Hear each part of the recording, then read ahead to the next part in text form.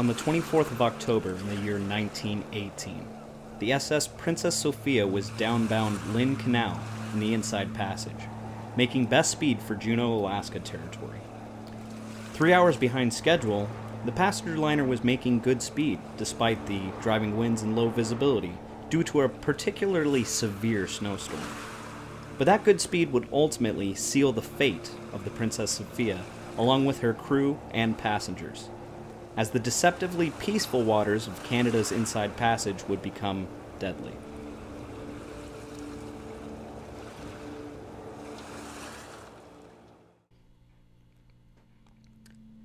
SS Princess Sophia began her life in Paisley, Scotland, in the Bow, McLaughlin and Company shipbuilding yards. She was ordered by the Canadian Pacific Railway in May of 1911 and was completed the following year. Her route would be in the Canadian Inside Passage, on CPR's Vancouver and Victoria to northern British Columbia ports and Alaska route. The vessel itself was 2,320 gross registered tons, 240 feet or 75 meters in length, and 44 feet or 13 meters at the beam.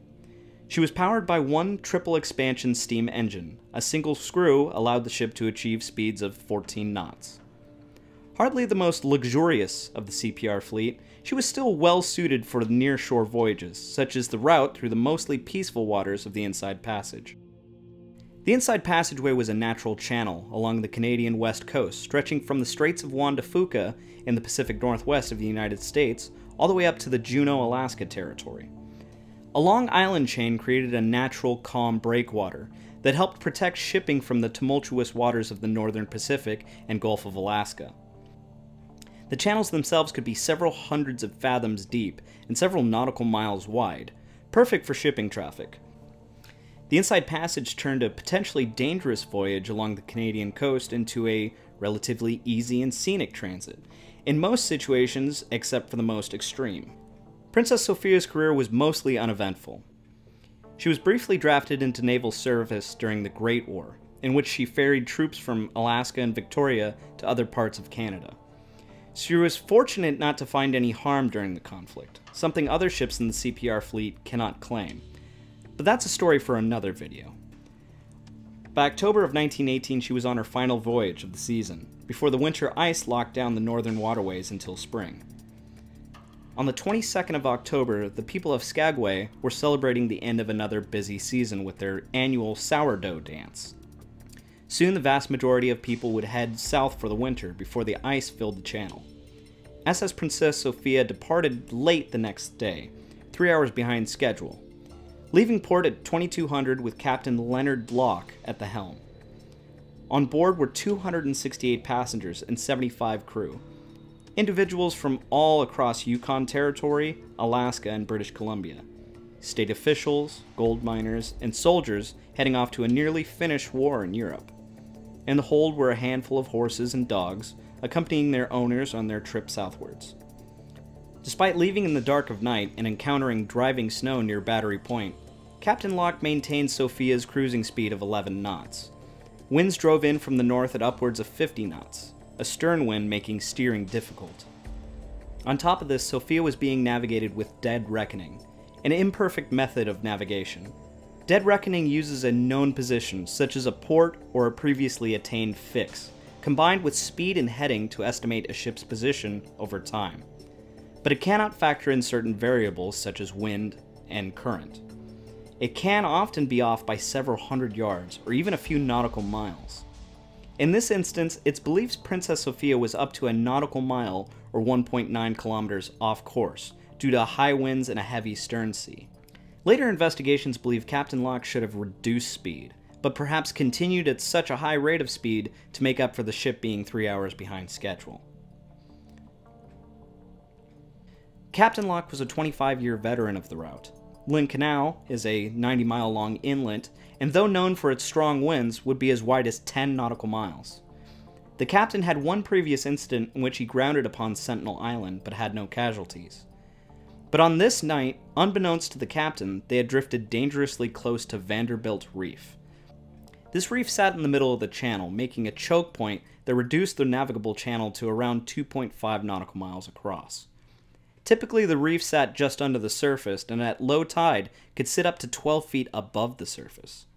The hazard was marked by only a black and orange unlit buoy, which would have been impossible to see in the conditions at present.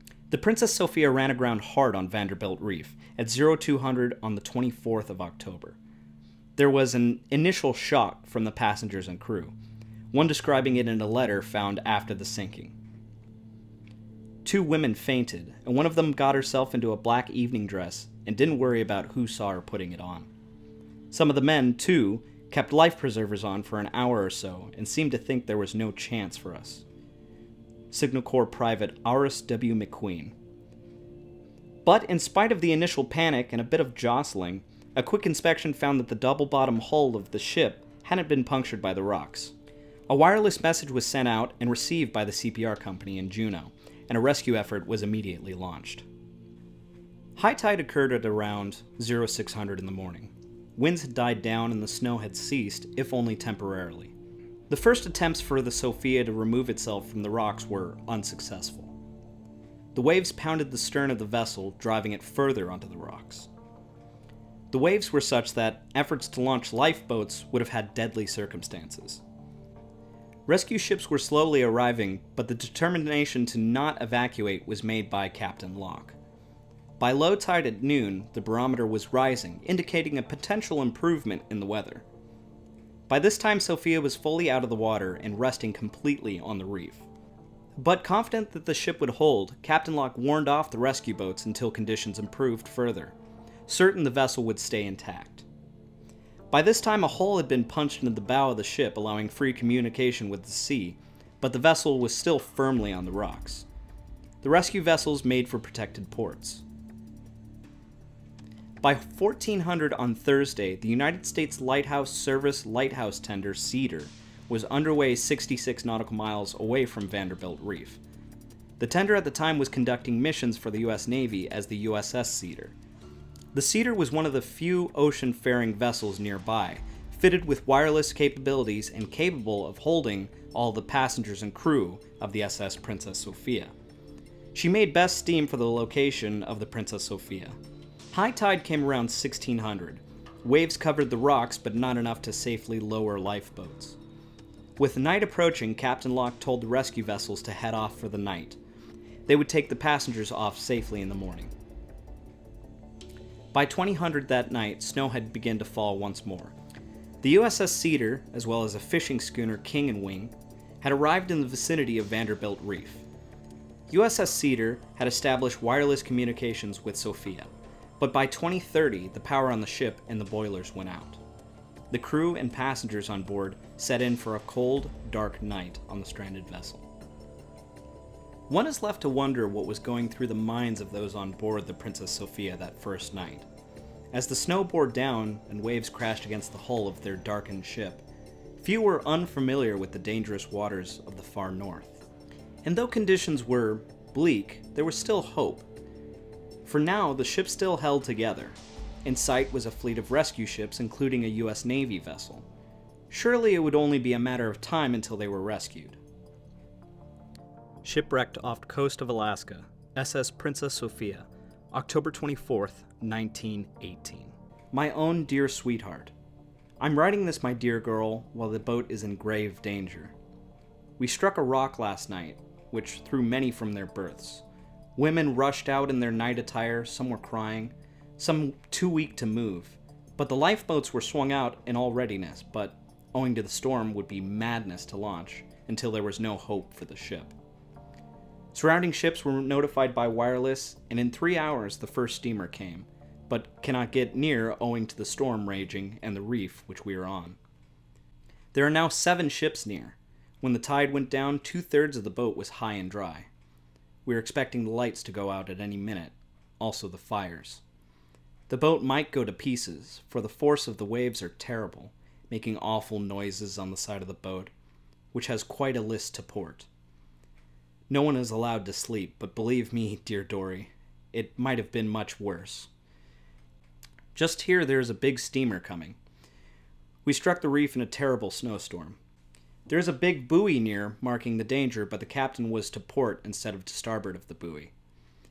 I made my will this morning, leaving everything to you, my own true love, and I want you to give £100 to my dear mother, £100 to my dear dad, £100 to dear wee Jack, and the balance of my estate, about £300 to you, dear Dory. The Eagle Lodge will take care of my remains. In danger at sea, Princess Sophia, 24th October 1918. To whom it may concern, should anything happen to me, notify Eagle Lodge, Dawson. My insurance, finances, and property I leave to my wife, who was to be, Miss Dorothy Burgess, 37 Smart Street, Longsight, Manchester, England. A letter written by Jack R. Maskell. By the next morning around 0800, power and steam were restored to the vessel. USS Cedar headed away from Sentinel Island, where it had weathered for the night, joining King and Wing just off of Vanderbilt Reef. The winds had grown in intensity to the point of gale force. After communicating with Captain Locke, Captain Ledbetter, the captain of the USS Cedar, had determined that he will anchor Cedar just downwind of Princess Sophia. Upon doing so, he would then fire a line over using a Lyle gun. Then he would begin the slow process of evacuating passengers via breeches buoy, a device used for taking stranded sailors off of wrecked ships. But Captain Ledbetter was fully aware that this wouldn't be a simple process. It would take some time to evacuate all 350 passengers and crew off the Princess Sophia, seeing as this method only allowed one passenger at a time to be removed. But whether the method would have been effective or not was never ascertained. Cedar attempted to anchor twice, but was unable to. Ledbetter decided they would have to wait for more favorable conditions.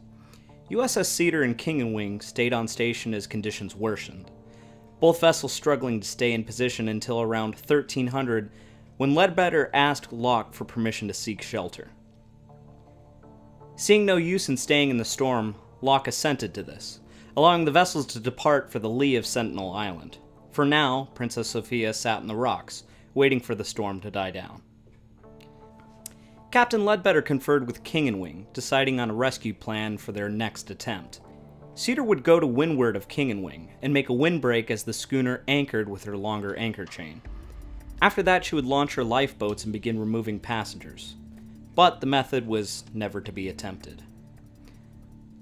The sun set at 1647, but this was nearly impossible to tell with the driving snow, making visibility down to mere feet. At 1650, the USS Cedar received a wireless message from Princess Sophia. Ship foundering on reef. Come at once. Ledbetter immediately got underway. King and Wing staying behind due to poor conditions, and the danger of running aground as well. One of the last messages from Princess Sophia detailed the dire nature of the vessel. For God's sake, hurry. The water is coming into my room. Worried the Sophia's wireless batteries could die, the wireless operator aboard Cedar advised Sophia to conserve the power and to only signal if absolutely necessary. Sophia responded with, "All right, I will. You talk to me so I know you're coming."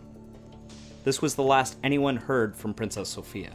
Sent at 1720 on October 25th, 1918. The Cedar charged out from behind Sentinel Island, bound for Vanderbilt Reef. Immediately it was subject to the torment of the storm. Green water splashed over the bow and visibility was almost nothing. Captain Ledbetter reduced speed to bare steerage, but quickly realized that his own ship could end up on the rocks as well. Reluctantly, he turned back, returning to the safety of the island to provide assistance in the morning. Winds from the north caused increased wave heights. The increased water level actually refloated the stern of Princess Sophia, but the forward compartments were inundated with water and weighed down. With the bow still on the rocks, the stern was swung about, scraping the underside along the reef. With the stern hanging off the reef, the hull was torn wide open, causing the ship to sink off Vanderbilt with surprising rapidity, possibly in less than an hour. Seawater getting into the engine room caused a massive boiler explosion, as fuel tanks were ripped open and dumped hundreds of gallons of fuel into the sea. The sudden nature of the sinking caught many of the passengers off guard. Some were found later not wearing life vests at all. Still more surprising were the hundreds or so passengers found still in their berthings, either killed outright in the explosion or trapped by the twisting of the hull. Possible even was a sense of hopelessness, choosing to stay in their cabin and drown rather than struggle and perish out in the water. Still, there were those that successfully freed themselves from the doomed vessel, leaping into the freezing waters of Alaska's Inside Passage.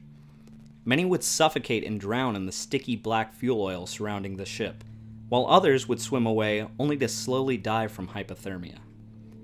But before the dawn's first light, all 352 souls aboard Princess Sophia perished in the cold waters off Vanderbilt Reef. The following morning, USS Cedar departed to investigate the Sophia. Upon arriving on scene at 0830, only 40 feet of the foremast was observed above water. Cedar began searching for survivors, spending 3 hours traversing the surrounding waters. Only bodies were found. The watches on them had all stopped around 1750, the believed time of the sinking. Only one passenger managed to survive, an English setter that had been found covered in oil wandering the shore a few days later. Once Ledbetter had returned to Juneau with bodies, he sent a wire. No sign of life, no hope of survivors. In the months and years following, several allegations and lawsuits were filed by the families and victims against CPR and even a few of the vessels on scene. Most seemed to ask the same question: why didn't Captain Locke abandon ship? Which seemed a fair question. There were times during the 40 hours on the reef that conditions were possibly safe enough to evacuate. A possible explanation could lie in a vessel called the Clallam. The Clallam was a steamship that operated a very similar line to the Princess Sophia. In 1904, the vessel was taking on water and seemed likely to sink. The captain ordered an abandoning of the ship. Lifeboats were swung out, and the women and children were loaded onto the boats in the driving storm. 52 women and children and 4 crewmen went with the boats. In the heavy seas, all 3 lifeboats capsized, and all aboard drowned. Later, the vessel was found and rescued, all the men aboard having just watched their wives and children perish before their eyes. Had they simply waited, the tragedy could have been avoided. This case would have been well known by Captain Locke, and perhaps have even been at his forethought. Ultimately, news of this disaster were overshadowed by the end of the Great War a few weeks later, and the sudden pandemic that was the Spanish flu. But to the community of the Yukon Territory, Alaska, and British Columbia, this tragedy hit particularly hard. Politicians, miners, soldiers, sons and fathers, daughters and mothers, the small community was greatly impacted. One aboard was famous mountain climber Walter Harper, the first man to summit Mount Denali, the largest mountain in North America. He was heading south with his newlywed wife to attend university in Pennsylvania. Walter Goss was brother to Frank Goss, the second mate of the Princess Sophia. Walter was a lookout aboard the Sophia, and had been late to board, just missing the vessel as it left port. In the small, insular community of Alaska and the Yukon, everyone was relied upon. Skagway had a population of just 1,980. Juneau, a population of 5,854. It is said that there wasn't a soul in the Yukon that didn't know someone that perished aboard the SS Princess Sophia, Canada's Titanic.